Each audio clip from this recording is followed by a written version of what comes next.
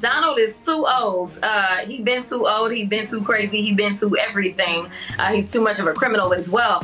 But no, and y'all cut right before the really good part where he said, "I'm not a Christian." I thought that was amazing. Is Donald Trump a Christian or not?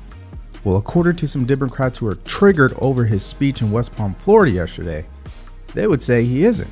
So in this video, we're going to talk about it.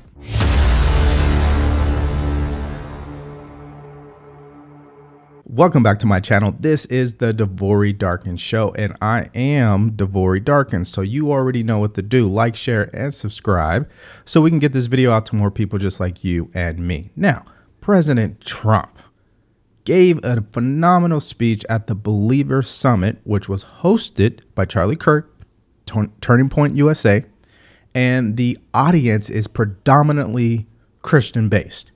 So President Trump, who is a phenomenal marketer, a phenomenal person who's good at branding and really tailoring his message to who he's talking to, he gave a speech. Okay, and in that speech, he tailored it to Christians. However, there's a lot of people triggered and misinterpreting what he had stated during his speech to the point where they are pushing the idea that he stated that he is not Christian. So before I go any further, let's play that clip. Christians, get out and vote just this time.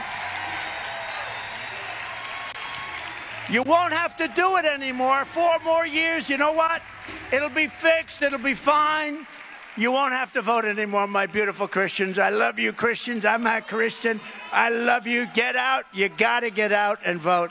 In 4 years, you don't have to vote again. We'll have it fixed so good you're not going to have to vote. Okay, so let me just replay that part for you again, because some people believe they heard him say, "I am not a Christian." I really believe he was talking so fast that he said, "I am a Christian," but his accent and the way that he said it was kind of jumbled up, right? So you really cannot definitively hear him say, "I am not a Christian." But you also have a hard time hearing him say, "I am a Christian," because he's talking too fast. Let's replay that little section. Fine. You won't have to vote anymore, my beautiful Christians. I love you, Christians. I'm a Christian. I love you. Get out. Right. So you kind of hear it. You kind of don't. Let me play it for you one more time. And you tell me if you can catch it and what you think he said. You won't have to vote anymore, my beautiful Christians. I love you, Christians. I'm a Christian. I love you. Get out. You got to get out and vote. You know, it's funny, even making this video, right, that they find any little thing to complain about that he said and twist it into a way to attack him, right? And so let's back it up one more time. I'm going to play it for you, and you let me know if you catch it. And I'll even slow it down for you, okay? Here we go. Anymore, my beautiful Christians. I love you, Christians. I'm a Christian. I love you. Yeah, so I didn't hear him say, "I am not a Christian," but hey, some people don't see it that way. And this brings me to this main point so far of the video, which is President Trump is a person who is going to continue to do his rallies. He's going to be speaking. He's probably had more rallies than any other president in history, and I don't even think it's close. So every time he does a rally, people are listening, right? And anything that he says that could be taken out of context or misconstrued, the media is going to do it. These people, they hate President Trump. They are sick because of his success. They are sick because of how resilient he is. They're definitely sick that he survived that assassination attempt. There is a poll that they did on Democrats that said 30% of them wish that that assassination attempt was successful. Those are the type of people we have in this country. They're that sick, right? So these people, they're so deranged, they cannot separate truth from their feelings. Let's keep going. And let's talk about Donald Trump. I want you to take a listen to something that Donald Trump said last night about Christian voters. Take a quick listen. And again, Christians, get out and vote just this time. You won't have to do it anymore. 4 more years, you know what? It'll be fixed. It'll be fine. You won't have to vote anymore, my beautiful Christians. I love you, Christians.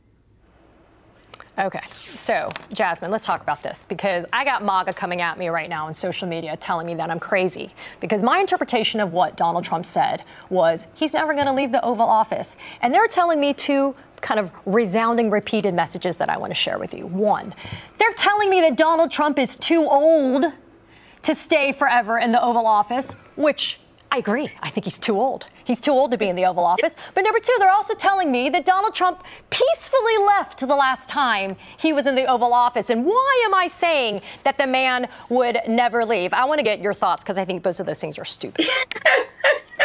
Well, I agree. Donald is too old. He's been too old. He's been too crazy. He's been too everything. He's too much of a criminal as well. But no, and y'all cut right before the really good part, where he said, I'm not a Christian. I thought that was amazing, as the super Christian folk are saying that he is our orange savior. But nevertheless, no, we know. I mean, this guy has flirted with things such as tyranny when he said things like, I will only be a dictator on day one.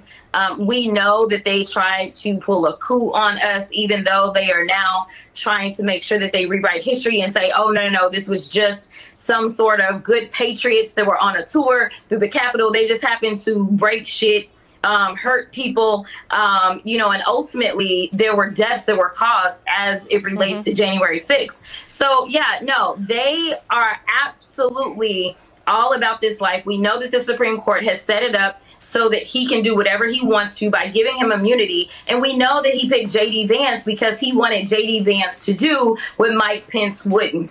Ultimately, when Mike Pence would not steal the election for him and agreed to certify the election, they said, hang Mike Pence. So when we start talking about violence and where it comes from, it is all started and ending with MAGA. Okay, can we just have a moment of silence for common sense?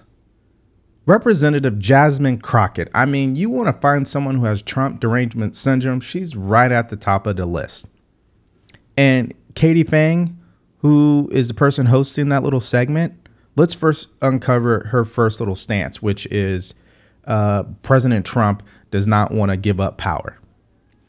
I find this little allegation, or this deranged allegation of him, just so far reaching, and it's not even remotely close to the truth, because here is the truth. He, on that day, hosted a rally on January 6th. He also told people to peacefully protest. He also told them to listen to the police. He also requested the National Guard to be present for security purposes, and Nancy Pelosi declined it. And she denied that she declined it until when? A couple of months ago, where she finally publicly came out and said, yes, he did request that, and I did deny it. But they would make you believe that he gathered troops up, they marched down to the Capitol, they pulled out their firearms, and they shot up the place to overturn the election results. That's what they want you to believe. That's how deranged they are. And of course, without actually fact checking or listening to the video correctly, they're running with this narrative that he's saying that he's not Christian. And Representative Jasmine Crockett is one of those people who they're going to try to push this as much as they can. They're going to try to take anything they can and get it out of context and use it to scare the American people. That's why she's using the dictator quote, where he said that he was going to be a dictator on day one. They're taking it out of context. He is a person who is a jokester, right? He's a person who has a personality. Okay, he is not this serious, I'm never going to crack a joke type of person. So when he cracks a joke or he is being sarcastic, the media takes him too seriously because they are deranged. That's why a lot of quotes and a lot of titles you see, it's based on fear, but majority of that stuff is taken out of context, if not all of it, really. So, I didn't hear him say that he's not a Christian. I didn't hear him say that. I never heard him say that, he wants to stay in the White House for the next 20 years. Now, what I did hear, and I think where he was going with, hey, you're not going to have to worry about it. You're not going to have to vote. We're going to have everything fixed for you, was he's going to win the election. He's going to assemble a team that puts America first. And so when he leaves office, they will continue to further those policies. But see, the media, they're not going to do that, right? They're going to take what he said, take it out of context, and use it to strike fear in the hearts of everyday American citizens. And I think a lot of us are just fed up with it. It's craziness. But let's go to this other clip. You won't have to do it anymore. 4 more years, you know what? It'll be fixed. It'll be fine. You won't have to vote anymore, my beautiful Christians. I love you, Christians. I'm a Christian. I love you. Get out. You got to get out and vote. In 4 years, you don't have to vote again. We'll have it fixed so good you're not going to have to vote. Over to you.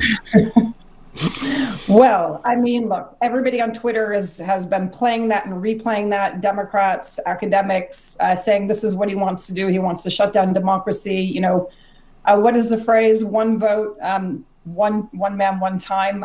But I think Donald Trump is well known for playing to his audience. He sort of is willing to forget the fact that the world is also watching his words. He was speaking to Christians.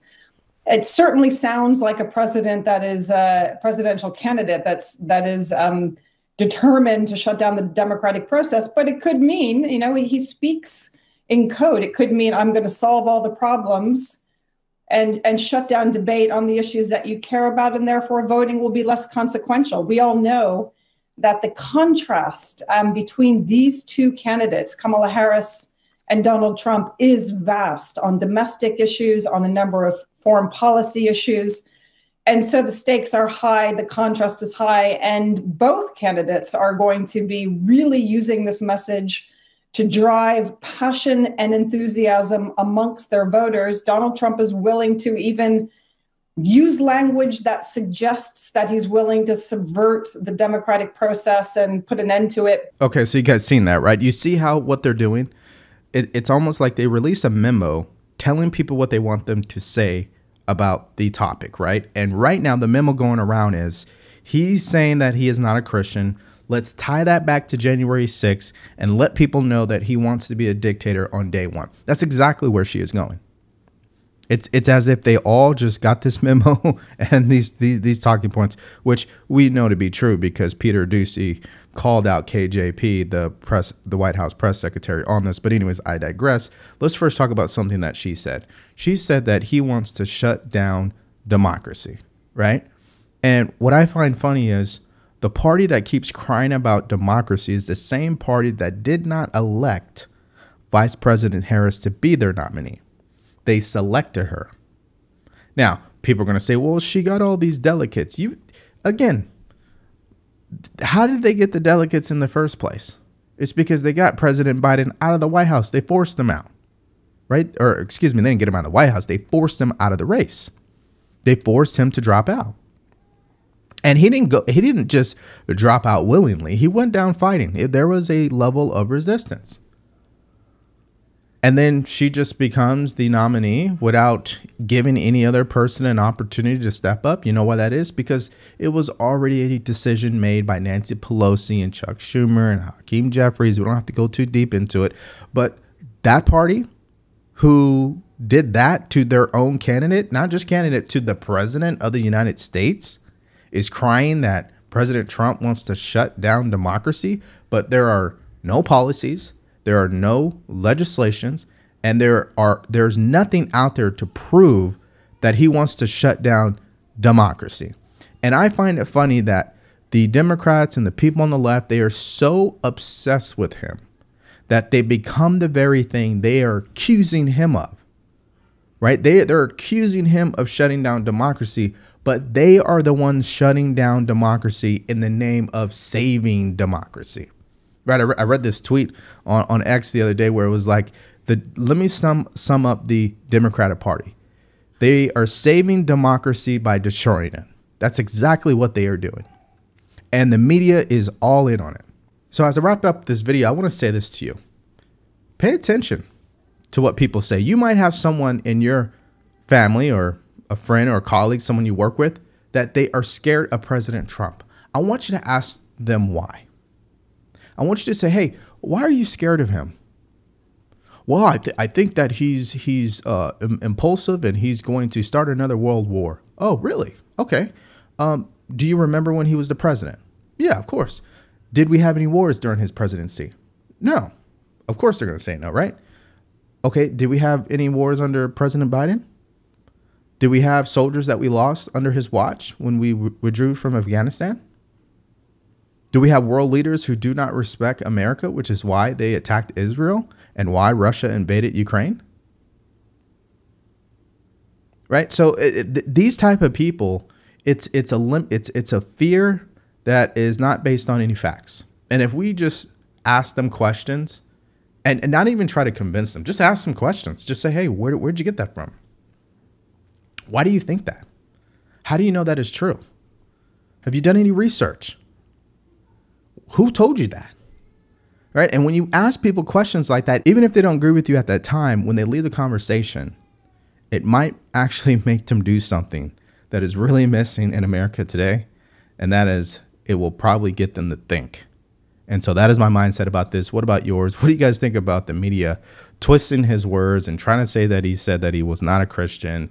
And now that it's going back to him being a dictator because of January 6th, and you start to see their talking points and they're all going to say the same thing. What do you guys think about that? Did you watch that speech? I thought it was a good one. If you didn't, go check it out. Either way, I want to hear your answers and more in the comment section below. Thank you for checking out the video today. Stay grateful, stay focused, and stay true. Peace.